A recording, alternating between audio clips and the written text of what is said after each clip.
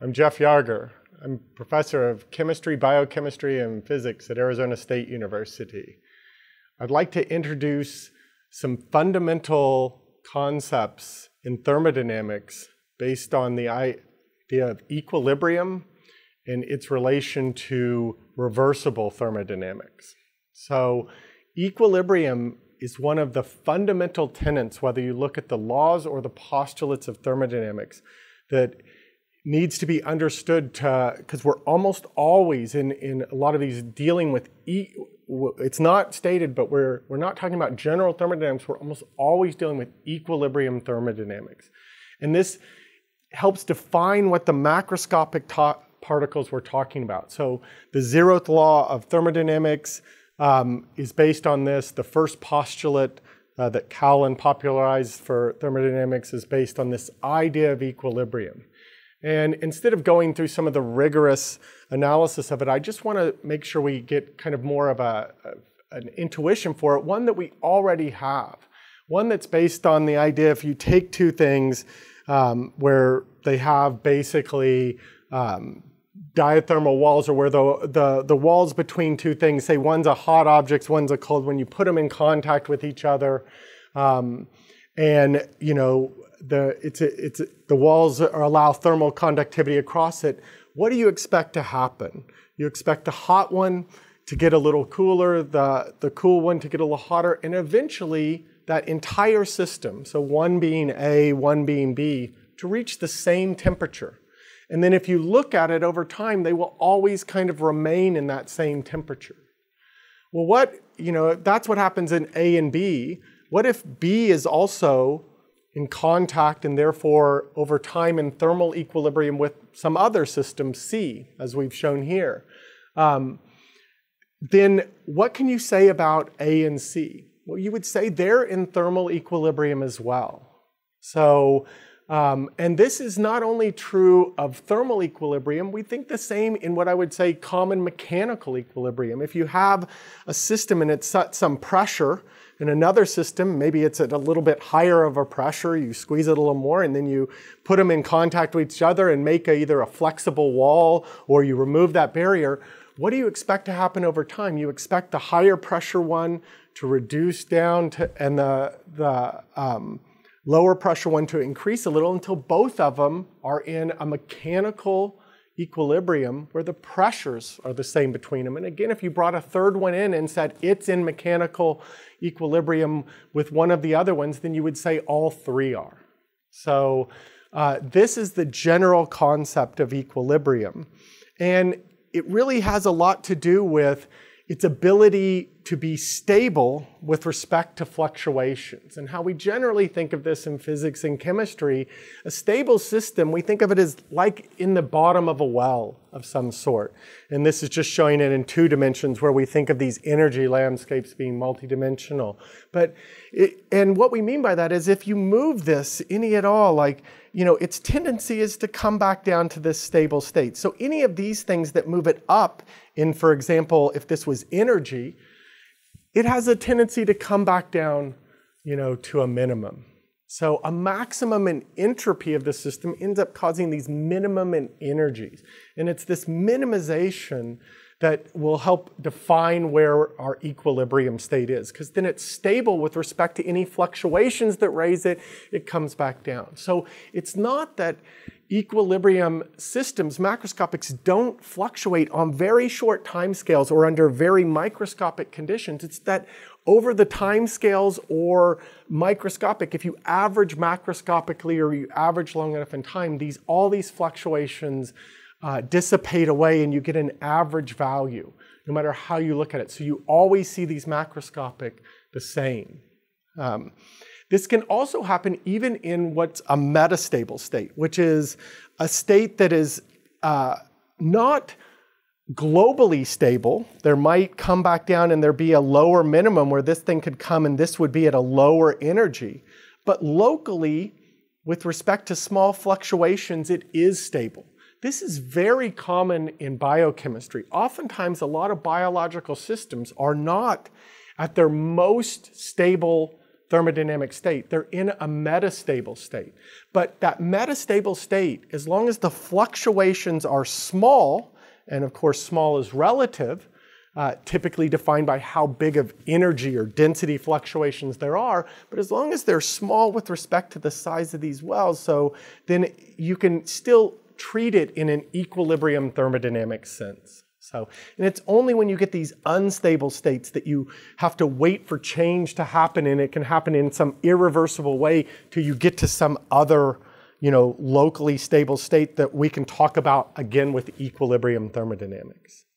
So equilibrium thermodynamics, oftentimes, helps us, but it helps us define, the final and initial states when they start and end in these stable states. So reversibility in thermodynamics relies on this principle of equilibrium.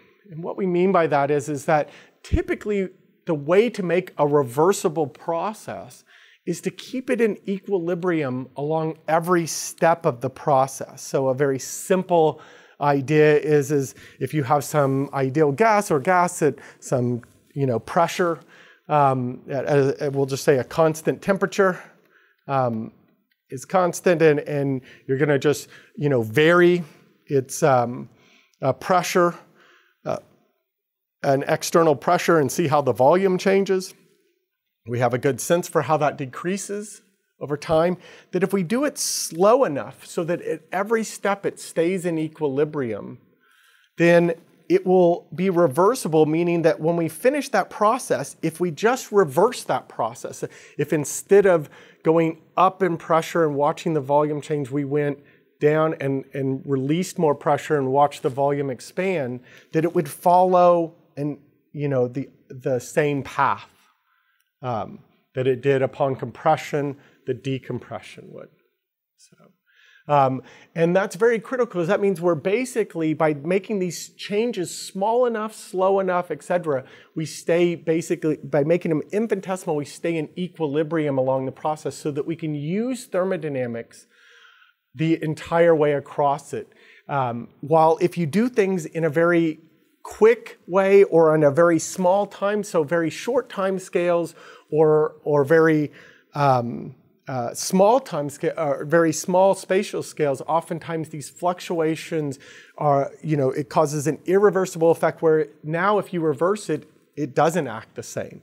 And this is not only with something like, PDV mechanical, but especially this becomes very relevant when we start talking about heat. When we start talking about heat or temperature, entropy processes. So I've outlined some of the basics of reversible processes in a first series of lecture notes that I posted on biopchem.education. You can find there. It's in set number 1. This is showing starting on page 17. Again, going through very detailed, which I'm not going to do here, not only some of the concepts, but also some of the examples. For example, the one I just showed where we look very explicitly at a very simple system, undergoing, a reversible compression in this case versus its decompression in the opposite case, versus something that we would think of as not reversible, like, for example, if you started at some high volume and you immediately decreased its volume, instantaneously to a much smaller volume, or an instantaneous compression, and then watched the pressure change after that, watch the pressure increase, you would see, as I've done here, the work is related to, the change in the work is related to the, in this case where we keep temperature constant, is related to minus PDV. And so in a sense, when you integrate this, it's the integral under here, and you can see the amount of work is completely different in these cases, right? And it's because, as we saw before, the work, whether you state it like this or like this, is a path-dependent variable. And this is doing it in a reversible sense, while this is an irreversible sense. And I go through lecture notes to show some of the implications of that.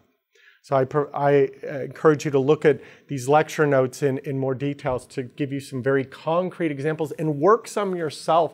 It's really working these problems that will really cement some of these ideas for you. And so I try to provide these notes so that you can see some very explicit examples of this type of stuff.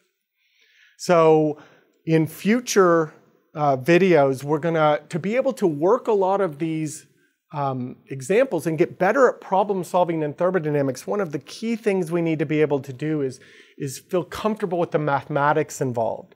And as you've seen from some stuff we've already covered, it's really being able to be very comfortable with basic calculus, specifically simple integration.